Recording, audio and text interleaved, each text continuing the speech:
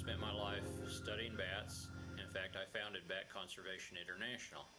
Now, why would anybody in his right mind found an organization for animals that most people believe are vampires and rabid to boot? Well, the truth is that less than 1% of all the world's bat species are vampires. They're only found in one small part of the world, and in fact, virtually everything people think they know about vampires is untrue. They do cause some problems for the cattle industry, and once in a while when somebody's sleeping out exposed in the open in the New World tropics at night, they might actually get bitten by a vampire. But there are no vampires in the rest of the world, at least no bat vampires. And this whole idea that bats are dangerous, that they'll give us rabies or some other disease is really put to rest right here in Austin. At our Congress Avenue Bridge, we have more than 1.5 million bats that have lived there every summer for the last 20 years.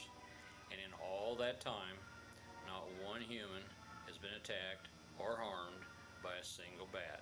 And yet every night during the summer there are literally thousands of people down there within a few feet of all those bats watching them.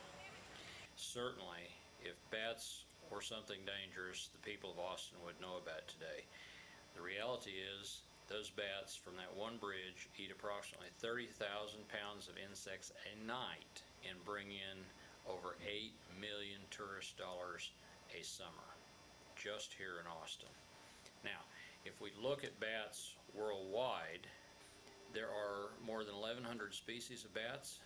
They're found everywhere but in the most extreme desert and polar regions. They come in incredible diversity. There are giants with 6-foot wingspans. There are tiny little bumblebee bats that weigh a third less than a penny.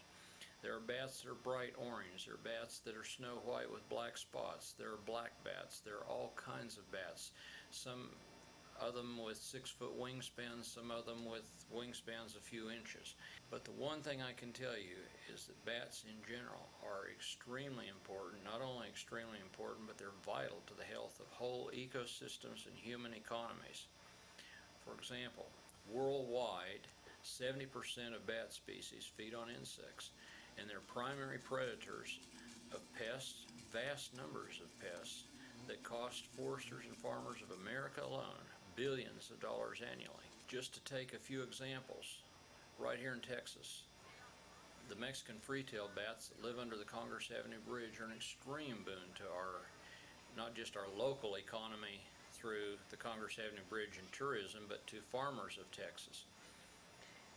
Our bats, just those that we protect in Bracken Cave alone, and let me explain that Bracken Cave is home of the world's largest bat colony, the largest concentration of living warm-blooded animals.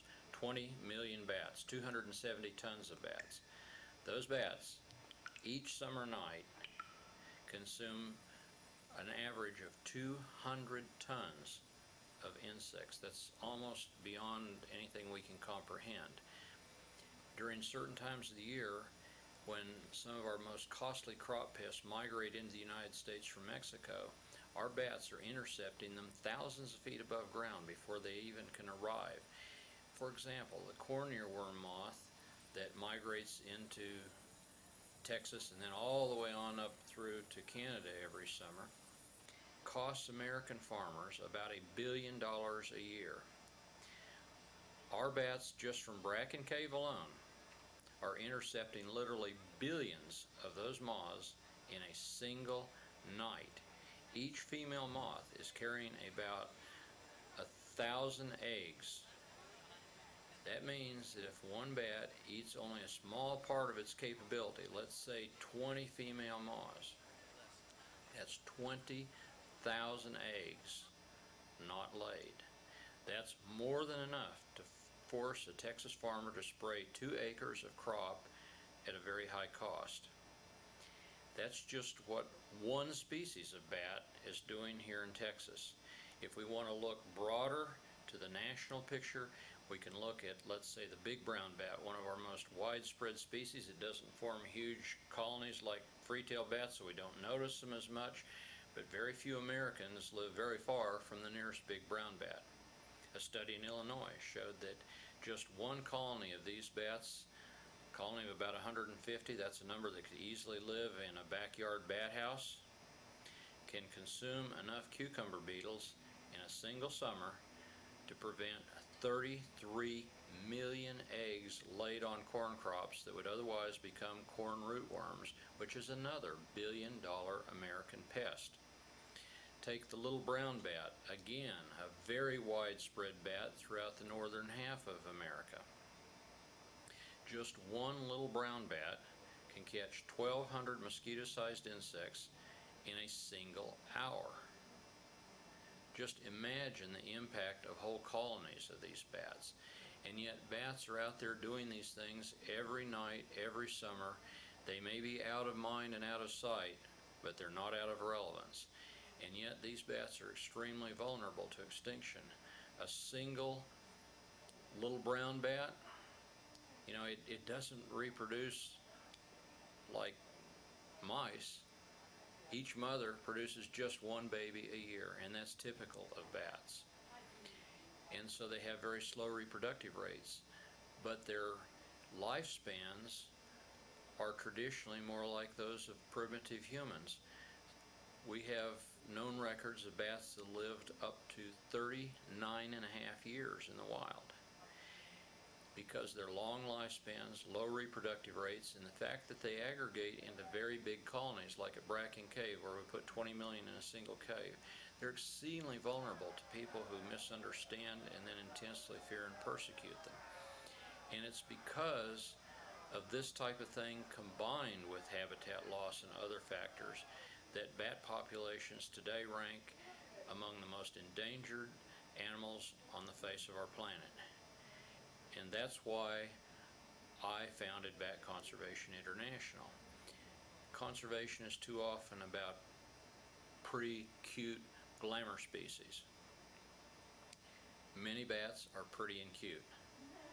But one thing I can tell you for sure is that bats, whether they're pretty or ugly, are very important. They're allies. They're nothing to be feared. Bat going to attack me in my yard? Exceedingly unlikely. You are more than 20 times more likely to be killed by a dog than you are to be harmed by a bat. You are 10,000 more times likely to die at the hands of your own spouse. I hate to mention that, but when you put life in perspective, bats don't rank on the scale of dangerous threats to us. On the other hand, simply learning to live in harmony with bats, all we have to do is learn to leave them alone. If you find a sick one on the ground, don't try to pick it up and handle it. Respect their values, and they'll return the favors. They're essential to a healthy balance of nature. They're essential to our economies.